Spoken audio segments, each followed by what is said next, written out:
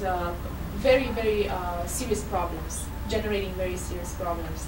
There was one thing that now I forgot. Oh, think of plants. I heard you talking and I thought plants. So think of invasive plants. Those are really hard to eliminate.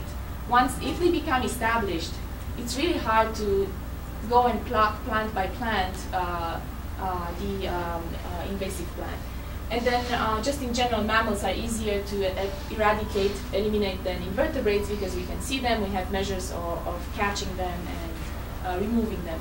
From an animal welfare point, people get really, really upset with images of helicopters shooting pigs, even though they are feral and they are not supposed to be on that island. A lot of animal welfare, the animal welfare community generally gets very, very, I don't know, shaken by this idea of just going in there and shooting the animals, because it's not the animals' fault they are there, but unfortunately they are generating quite a disaster where they are introduced. Okay. Excuse me? Yes. May I have a question here? Yes, of course. Sometimes some experts advise to use biological control during eradication. Do you think there are a number of eradication methods for plants, for animals, but mostly biological control is advised? So what do you think? We have, you are right, biological control is a viable and used method throughout the world. And I have colleagues at USDA, and they go prospecting. For example, we have an invasive species in the United States, a crop pest. They go prospecting in the native range of the species in Africa or Asia to find out the natural enemy of that insect, and then they want to introduce that insect into the United States to control that pest that now is present in the United States. So this is actually, I think it's a common practice, biological control. But we have so many examples of biological control gone really bad that I'm reluctant to be supportive of this method. But I think it's a widespread method.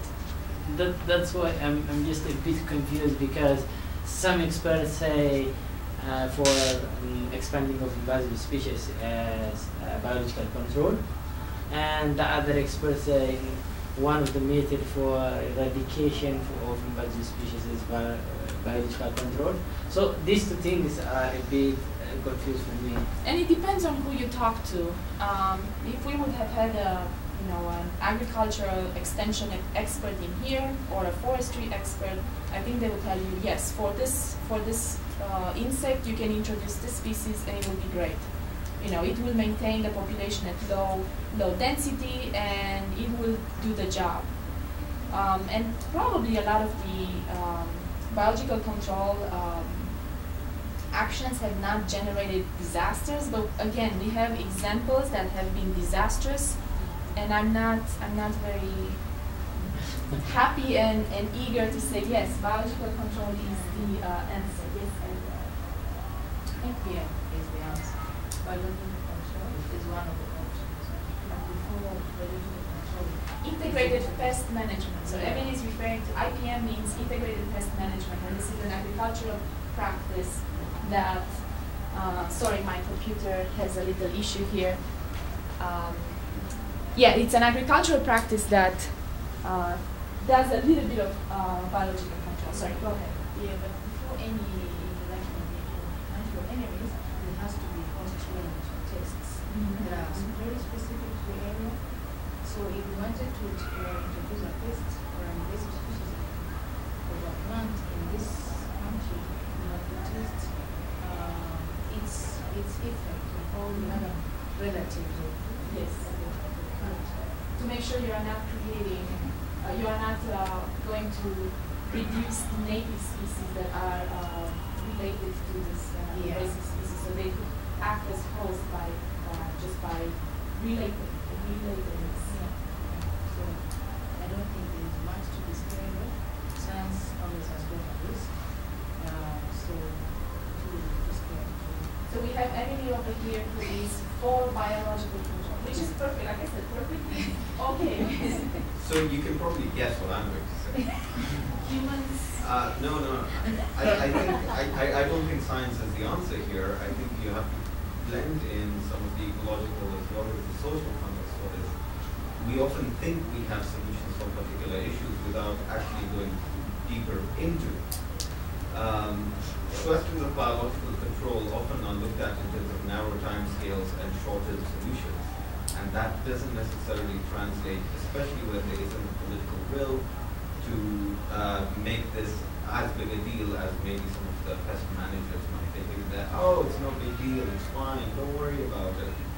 And we often find in many cases that that's simply not the case, especially when your resources are limited. So I would second Mona's point that I think we should think about biological control as sort of last resort.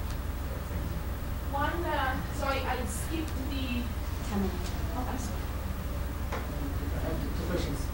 First, is it possible to generalize that one species, one invasive species, for example, one species invasive in one country, so can we generalize this species to be an invasive species in another country? The other one is eradication solution, because every species will have its own quality. So how should we run for eradication rather than controlling? Very, very good point. And so the second point, we'll come back to the second point, because indeed, in some cases, biologists tend to just scream murder and be very, very afraid of invasive species and trying to eradicate, when in reality they may not be such a big problem, and we end up investing a lot of resources into eradicating. Either we invest them in without thinking about the low effects they may have, that species may have, or the low likelihood of us really eradicating that species. So at the end of this presentation, I have a high-profile paper and then responses to that high-profile paper. But the high-profile paper had this point, one of the points they made was this. And then your other question had to do with what can we say about the likelihood of a species invading a country if we know it has already invaded another country. And again, that has to do with comparing the ecology, comparing the climate, and creating some sort of risk analysis a risk analysis based on the potential distribution of the species. So if we have climatically similar and environmentally similar regions in the two countries, I think we should be concerned with this one species invading another country. Because it's all based on what kind of environmental conditions the species require to survive. I can give you one practical example. For example, Drosophis flora is invasive in Ethiopia. It has bad history in India, but when you go to Tanzania, they are selling the seeds to farmers to grow very aggressive. Yes. When I told them, they neglect my idea. Don't worry, we are using the water purposes. But the plant is growing well because the ecology is similar. Yes. So how can we add resistance?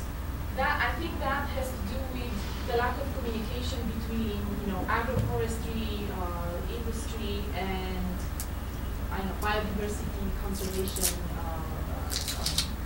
agency, let's say, because it may look good for one purpose, but terribly for the other purpose.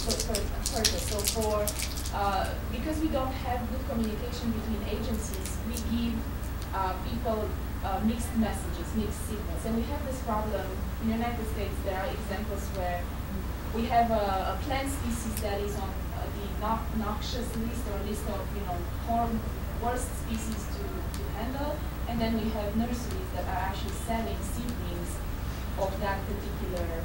So it takes a while for the horticulture, in this case, industry to pick it up and start selling it. So yes, there is a lag and disconnect between I guess, different agencies and different.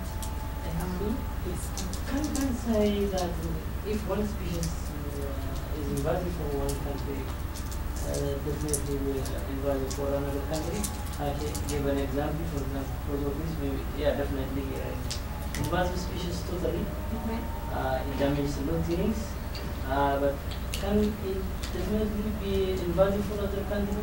Again, not definitely, but if the environmental conditions are similar, you are more likely to have a species successful in the two. If the two countries or the two regions are environmentally similar, there's a higher chance, a higher likelihood that the species will be doing very well in both regions. And that's why I think ecological niche modeling is pretty useful, at least as a first approach to analyzing this problem, because it gives us a model.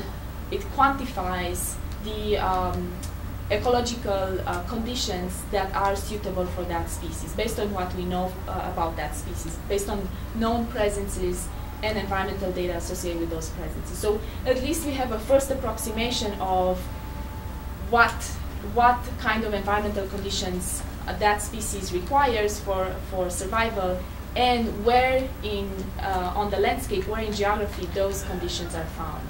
But yeah, we cannot, just country by country, you cannot say. But if we know that the two regions are similar, I think it's reasonable to start to be concerned with the species. It's all in the ecology of the species, I would say. I haven't convinced you. Let's proceed. Okay. Okay. So I have here the fact that, because we have so many species to deal with, so many introduced species to deal with, like I said, we need to prioritize, figure out which ones are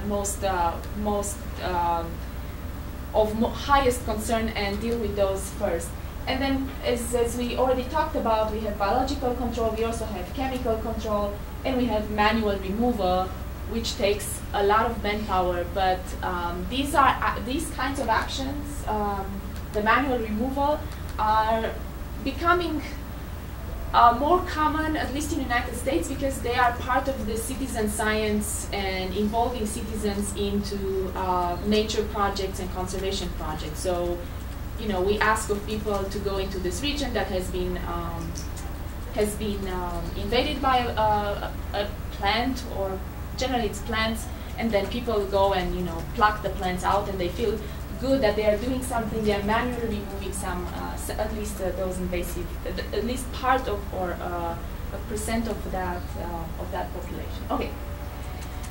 So here, what I wanted to say, this is going to Tamene's point. It is impractical to control or eliminate every introduced species.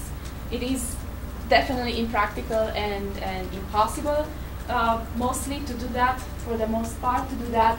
And then many introduced species do tend to stay at low density and have little effect or minor effects on those ecosystems. So we don't need to be worrying about all species, especially these ones that have minor effects at the ecosystem level. And then also, those species that are naturalized, that have been here for hundreds of years, it's clear that we are not going to remove them. They are here to stay, and they are part of the ecosystem currently. Just as with the example, the fish diversity example, we have now so much homogenization that it would be impossible to try to get back to the original state of let's say, fish diversity in the United States basins. Okay, I think. Oh, area. So this is the paper I was telling you about. So this was a paper that was published in 2011. It's actually a comment, and it says, it's titled "Don't Judge Species on Their Origin." As you can see, it has a lot of authors, and they were trying to make a few points, of some of which you already alluded to, or you actually formulated the same points that they were trying to make. So first one. Specifically, policy and management decision must take into account the positive effects of many invaders. So this is a strong statement. What they are saying is, look, some invaders actually have a positive effect in that particular ecosystem. This is, you know, quite a statement to make. To give you an example, a recent example, this is a plant, tamarisk, that has been introduced in the United States, I think late 1800s, early 1900s, a long time ago, was introduced to control soil erosion on riverbanks, and this plant really liked riverbanks and established pretty well. So it quickly became invasive. Well, not quickly, but over decades became invasive. Recent efforts tried to control and reduce the population of tamarisk along riverways, riverbanks, especially the ones that are of conservation concern, by introducing a beetle. So this is biological control in action. They found, the researchers found an insect, a beetle, that chews down the leaves, and not necessarily, it does not kill the tamarisk trees, but it lowers the, at least lowers the likelihood of the species to expand. But there is a subspecies of flycatcher that is using the tamarisk trees for breeding. It appears that it can use this type of habitat. So when US, I think it was USDA, I can't remember which agency came up with this management procedure. Let's introduce the beetle. The beetle will control the tamarisk population. A certain, I mean, a part of the conservation world pointed out that, hey, you are now affecting this species. So this is an example of positive influence. The tamarisk has a positive influence because it provides habitat for this threatened subspecies of flycatcher. So this is, I guess, one illustration of one introduced species that now has a positive effect, at least for this one threatened or species of subspecies of conservation concern. Another point that they were trying to make with this paper was that the management plans should be based on empirical evidence and not claims of harm caused by non-natives. In other words, don't just be immediately alarmed and afraid of an invasive species and start managing for that invasive species. Gather empirical evidence to make sure that you are not wasting resources and effort for a species, trying to eradicate a species that may not be that much of a threat. And then again, coming back to this point, many alien or introduced species could be useful. And then I like this bit about conservationists. They are not suggesting to us, conservationists, that we should abandon our efforts to mitigate serious problems, but they urge us to organize priorities around whether species are producing benefits or harm to biodiversity. So what they are trying to say is, look, don't be alarmed immediately. Try to find evidence for negative effects, and if you find evidence that an invasive species has positive effects, just let it go. There are so many species, let it go. How do you think this particular paper was received by us, the conservation community? Yay, everybody excited about this paper? Not so much. First, 141 scientists object. Non-natives put biodiversity at risk. Non-natives pulses of invasion ecology. Non-natives for risk factors. So we were not happy with this paper. We, meaning not us in this room necessarily, but the general community at large, the community had some strong responses in the same. Obviously, they wrote letters to Nature after this commentary was published. Who were the authors on the original? No, not Break yet. Me first. Okay. Is Chris A bunch. Thompson there somewhere? Simberloff had his non-natives. He's objecting to this. Yeah, one dynamic here is, and I don't know much about it, but apparently they spent lots of money in amateur effort in Britain eradicating invasive plants that aren't doing any particular harm. And I think people are sort of Yeah. stirred up, and people in Britain have a little bit different perspective than people in other places. Yeah. So how are we doing